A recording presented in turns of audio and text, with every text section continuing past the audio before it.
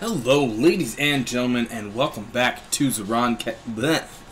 Welcome back to Zoronden Cast. I am, of course, Zoronden, and I have taken a little break over the weekend. I went to a Nebraska Cornhuskers football game. For any of you out of the country, that is American football, not the sport of European football, or soccer, as we call it here. And I also had to work on Sunday, so I had to take a little break, but we should be back to full scheduled videos for the rest of the week. So let's go ahead and check out today's combatants here on Ohana, as I actually take the nameplate away that was already up. In the bottom right corner, we are going to have sOjuProtoss. Soju? I'm going to call him Soju. And in the top left corner, the Red Terran eXeiKill.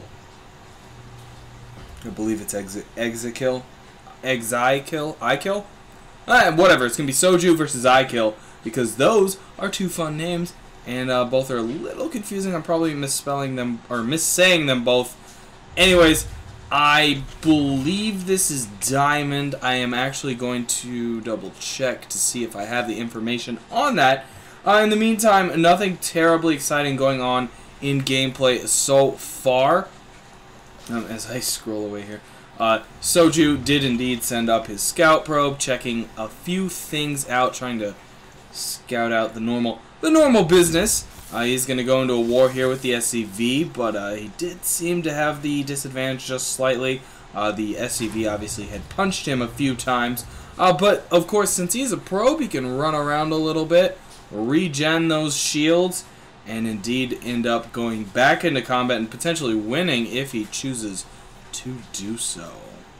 But it looks like he's going to actually run on home. Let's go down here and check out Soju. For the moment, it looks like he is grabbing his cybernetics core, as well as he has a single gateway so far. No expansion out of him yet. However, he has grabbed a gas already, as has eXeiKill, who of course is now grabbing an orbital as well. The interesting thing here is both players have opted to skip out on fast expansions, so we definitely are going to see a quicker game, or at least we should expect a quicker game. It doesn't always happen that way, does it? So we'll keep an eye on that and see how it goes down. Alright, I believe eXeiKill is Diamond here, and Soju is a Masters. So it's somewhere in that area of play.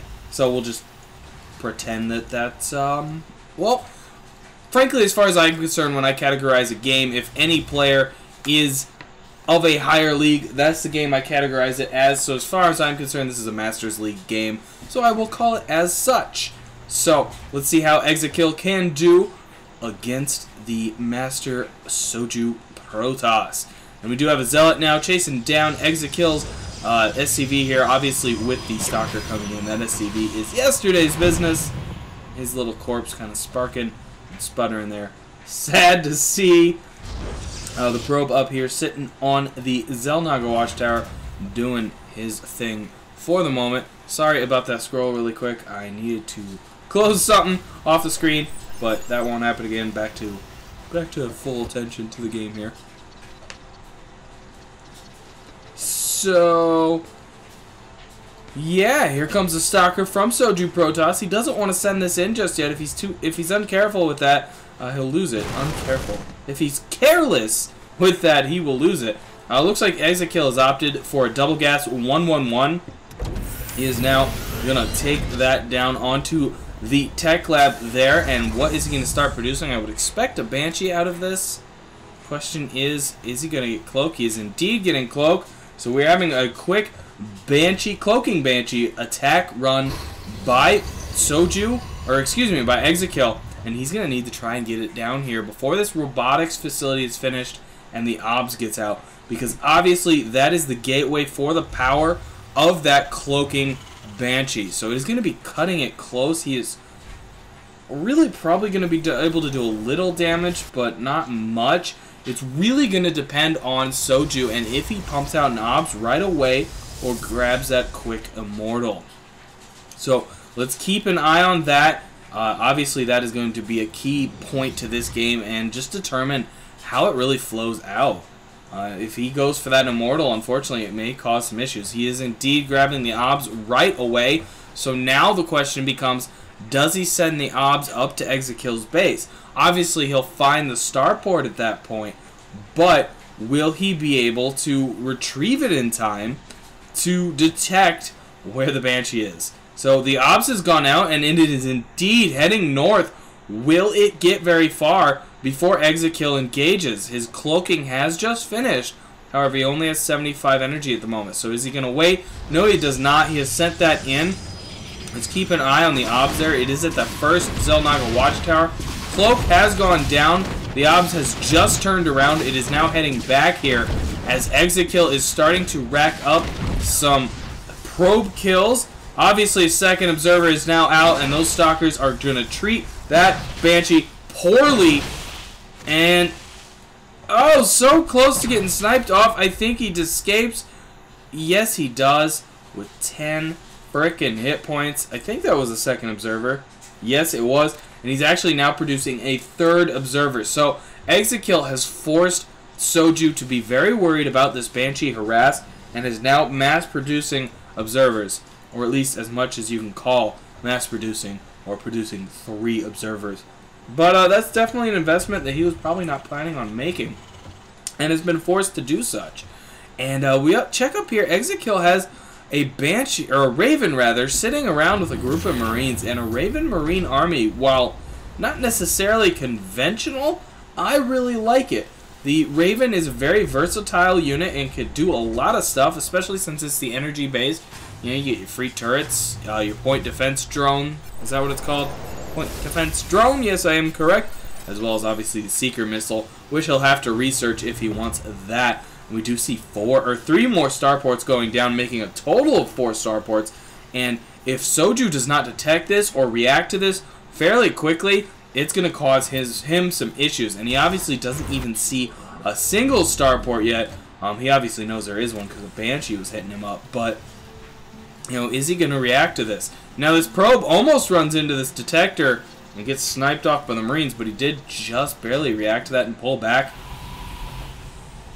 So for now, that probe is going to live another day. Unfortunately, though, it's not going to be able to detect the quad starport that's going on. We're going to have some serious Banshee play coming out, I think. It's looking like he wants to mass-produce Banshees. Does have some Vikings coming out.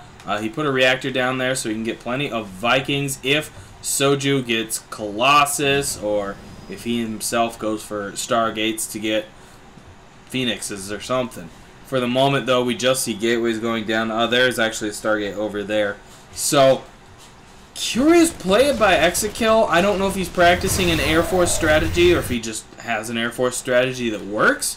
Obviously, it does seem to be some sort of Air Force strategy with a nice splattering Marines mixed in, which is always a good choice. Marines are always a good unit, especially if you get their stim and shield upgrades. They become a ridiculous endgame unit considering their cost overall. However, Soju does have a decent force here, a nice mix of basic gateway units along with a couple Immortals. However, I would like to see a few more Immortals or maybe some Colossi thrown into that. Unfortunately, he's been running on a single robotics facility the entire time and has not grabbed the necessary structure for getting that Colossi, the robotics bay, as it were. We do indeed have a Stargate on the field now, and oh, I totally missed an attack. I'm actually going to snipe it back a bit because I want to check that out.